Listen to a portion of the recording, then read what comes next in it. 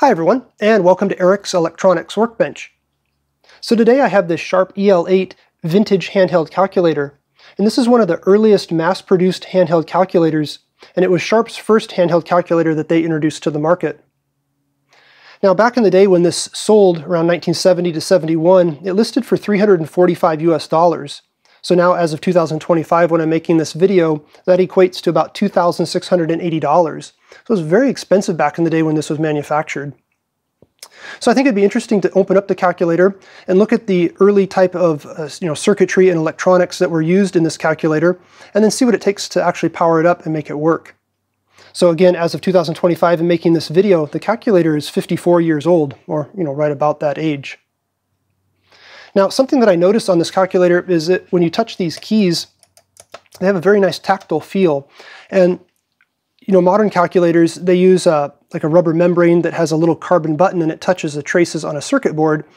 These keys actually are a little bit more mechanical in the mechanism that's underneath, and they actually are a magnet that's moving, and it activates a reed switch. So a reed switch is a type of a switch that moves the contacts when a magnet is brought nearby. So again, they have a very nice tactile feel, and all of the buttons, keys, they do work okay. None of them are stuck.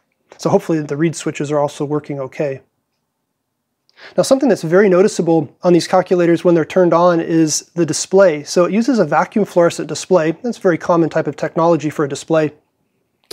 But the numerals or the digits are almost like a handwritten style, and they were known as an Itron tube, and they use a very unusual half-height 0. So they have a very unique look when they're actually turned on. Very different than the 7-segment type display that we're familiar with nowadays. So you can see, of course, when I pick up the calculator, it does fit in the palm of your hand, but much larger than any calculator you would find nowadays. But back in the day when this was manufactured, calculator this size is definitely cutting-edge technology. Prior to this calculator, they were basically desktop models that were much larger, not something that was meant to be portable. This was supposed to have NiCad batteries in it, or it could be used with an AC adapter. So completely portable, not exactly something you'd put in your pocket, but again, something you could take with you. And prior to electronic desktop type calculators, you'd be using a mechanical adding machine. Now if we take a look at the back of the calculator right here, some marks on the back right here. So it says right here, use model EL-81 only. So I think that's referring to the power adapter that you're supposed to use. You can see this connector right here, this receptacle, so it has 3 little pins in there. Of course, I don't have this power adapter and I don't have any plug that will fit in here, so we'll have to see what we can do to power this up.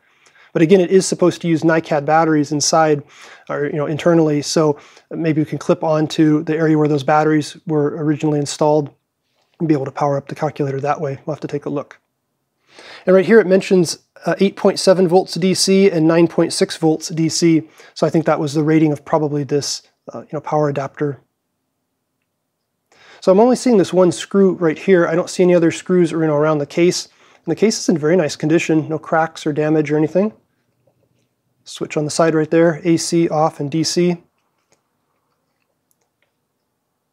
If I turn that a little bit there, you can see down into the display. But of course, we'll hopefully be able to power it up and we'll have a better look at the display. So the display is created by, there's individual tubes, so it's not one large piece of glass for the vacuum fluorescent display. It's individual display tubes.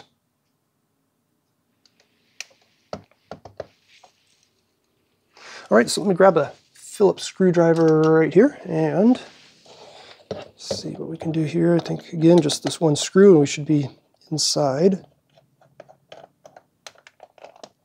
Yep, there we go.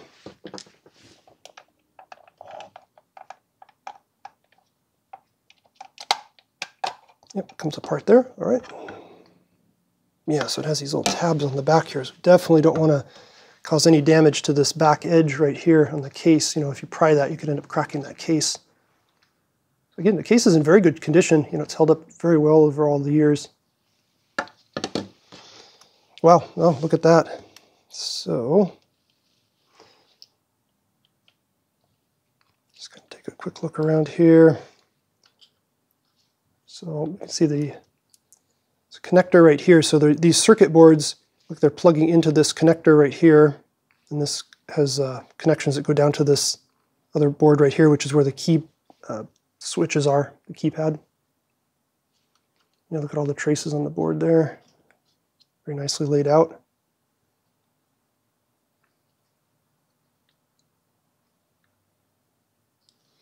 So this connector here, this must have gone to, I'm guessing, the battery pack, but I was expecting to see more of a holder or something for the battery pack. I suppose it probably sat right in here, but maybe it just rested in there. I don't really see anything else. But probably just be able to connect, the power supply right to this connector, and maybe be able to power up the calculator that way. So let me see if I can take these boards out of here and have a better look at the components that are on those circuit boards.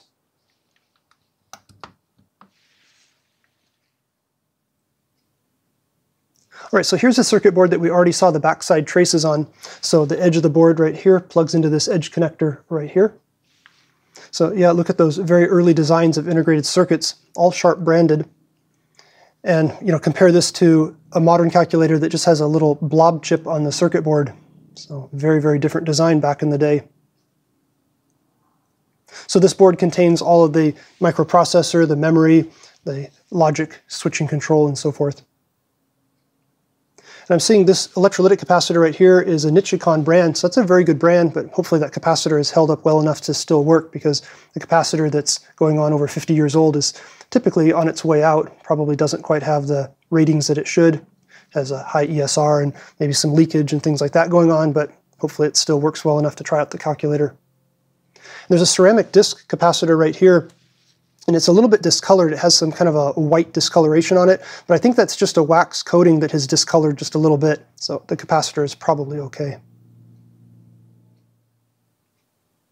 All right, so I removed the screw that went through each of these plastic tabs, and it went into the metal part of the chassis over here, and it let the entire part of the calculator come out of that other plastic top cover.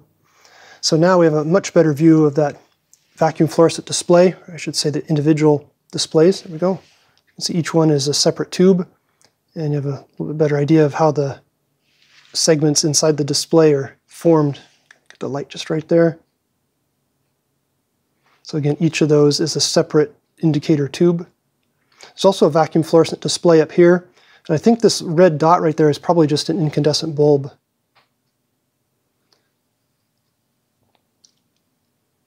So you can see the keypad assembly right there.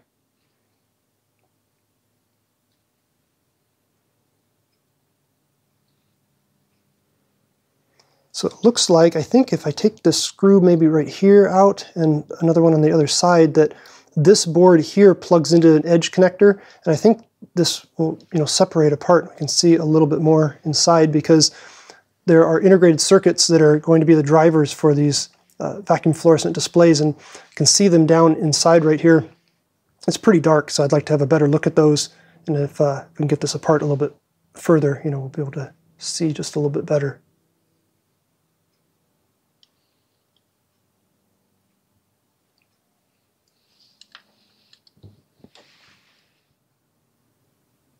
All right, so check this out. So there's a screw right on this side here and on this side over here on this keypad assembly. I just loosened those a little bit, and they go through this plastic piece right here. And by loosening that, then I was able to unplug the edge of this board from this edge connector back here. So this board and this whole main assembly slid out of this keypad assembly.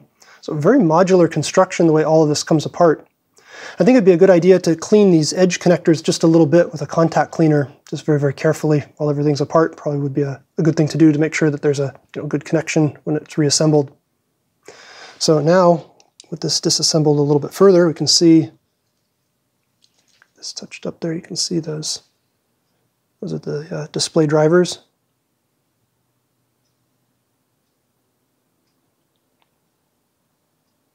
Try to get that any closer. There it goes.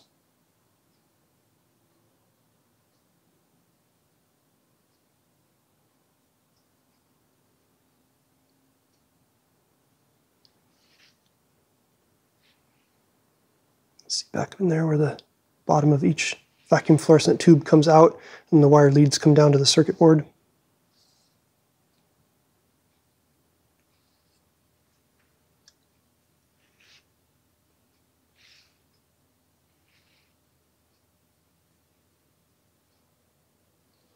And then if we take a look at the keypad assembly right here, so I'll just take this key, if I press that, see how that is lifting that magnet up right there? So the magnet is right on this side of the key, okay, right there. So you have this kind of shiny silver piece right here, and then the magnet is a little square block right there. And then the reed switch is right over here, and it's soldered to the circuit board. So when the magnet is moving in the upwards direction as I press the key, then it's activating that reed switch.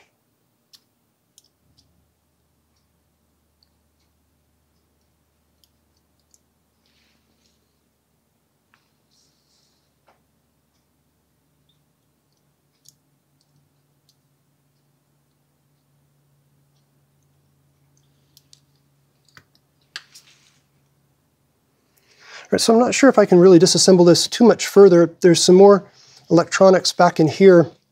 It looks like the power supply section, but I'm not entirely sure that this will come apart all that easily, and I don't want to damage the calculator in any way. So I'll take a closer look, but if I can't really disassemble this any further to really see inside of there any better, then I think it's time to start putting things together, and we'll try and power it up.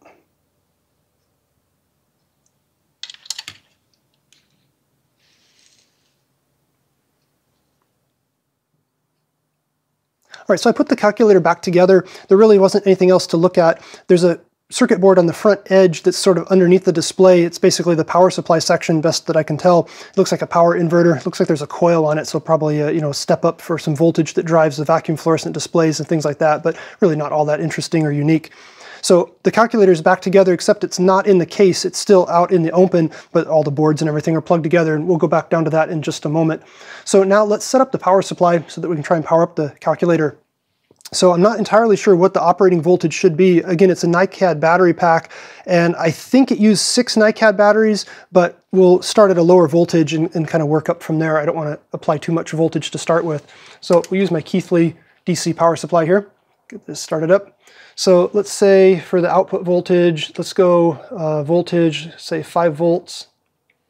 And we'll do a current limit. Let's say, we don't want 3 amps. Let's go with 200 milliamps, 0.2 amps. So essentially, if there's a major short circuit or an overload, it will current limit at just 200 milliamps.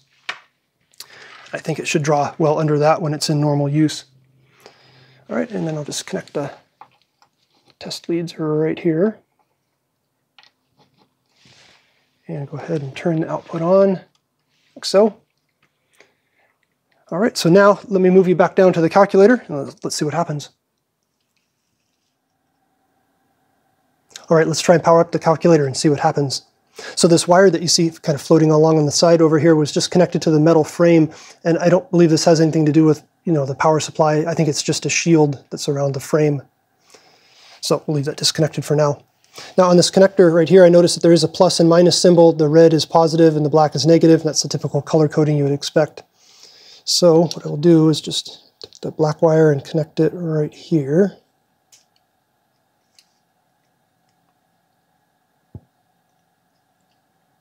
So, and then the switch needs to be in the forward position. So that's the DC voltage, which would be the internal batteries. Again, the power supply is set to 5 volts. So I'll just touch this wire right here and see what happens. No activity yet. Oh, there we go. How about that? So I think the voltage is too low, but it did turn on, and the current draw wasn't too excessive. So I'll go up to, say, 6 volts. Let's try that.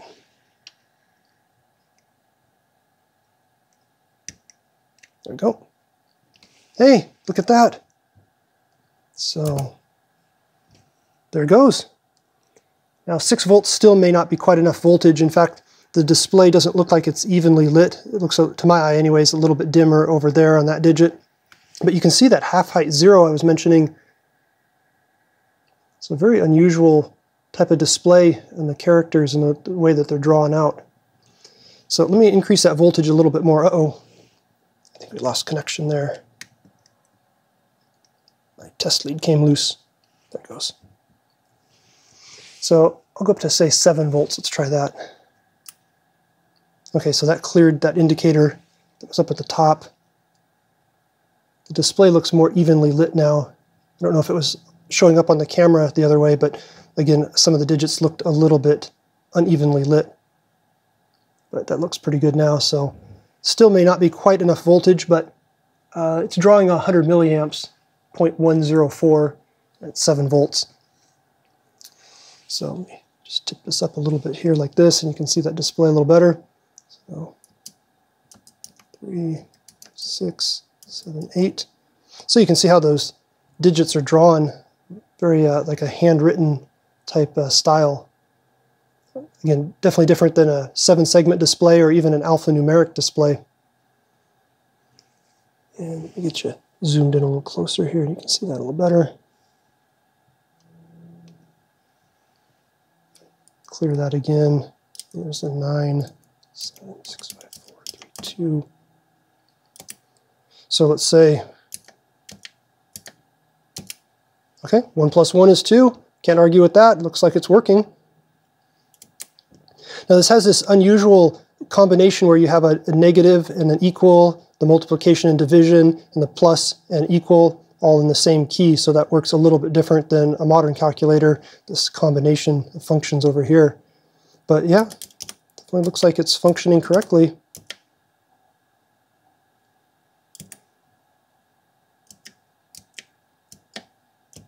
Yeah, 4 times 4, 16.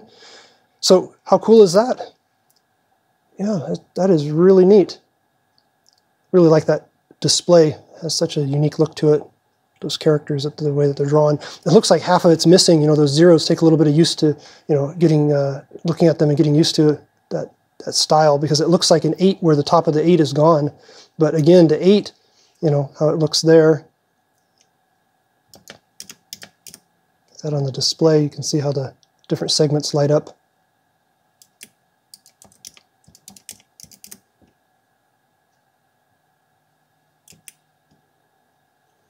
So very cool. So if this had an internal battery pack, you know, it really would be functional and useful again. So I have to look in to see, you know, what I could do about getting an internal battery pack put into the calculator, something that would make it, you know, that could be used again. The way that it is now with that external connector here, I'm not sure what the pinout function is on that connector. So, you know, getting to this internal connector requires, of course, that the calculator be completely disassembled like this. So I have to do some investigation on that input and see if there's something that can be done to power it directly from what used to be, I think, the battery charger and the power supply. But the basics, you know, are all working correctly. So 54-year-old calculator is still functioning and still useful.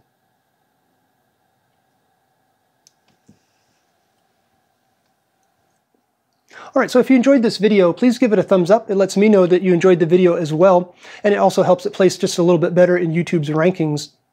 And if you're enjoying the videos on this channel in general, don't forget to subscribe. There'll be many more videos coming up in the near future. Lots and lots of projects in the queue. In fact, just to my right of the camera, there's another project that is completely disassembled. Just waiting on a replacement part to arrive for that project. So that video will be coming up very, very soon. So tap that bell symbol to be notified when I do post a new video. All right, until next time, take care. And as always, thank you for watching. Goodbye for now.